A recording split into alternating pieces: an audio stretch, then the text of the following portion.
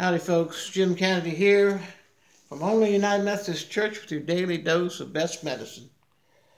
Couple lived down by the ocean and walked the beach a lot.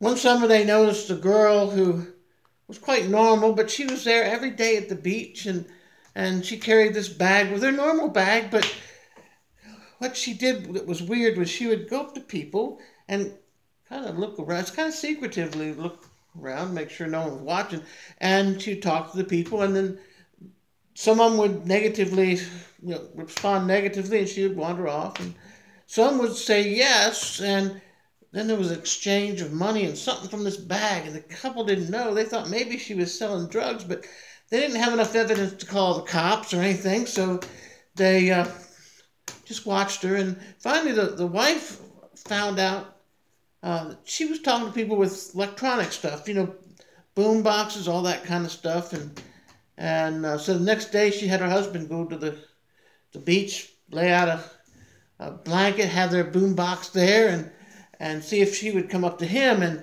and she did, and afterwards the husband went up and told his wife what was going on. She was very excited. What is she doing? What is she doing? And he said, well, she's a battery salesperson. And his wife said, batteries? He said, yes, she sells sea cells down by the seashore. Try to say that 3 times fast. No, don't. Your daily dose. You have a wonderful day. Stay safe. I'll see you soon. Bye-bye.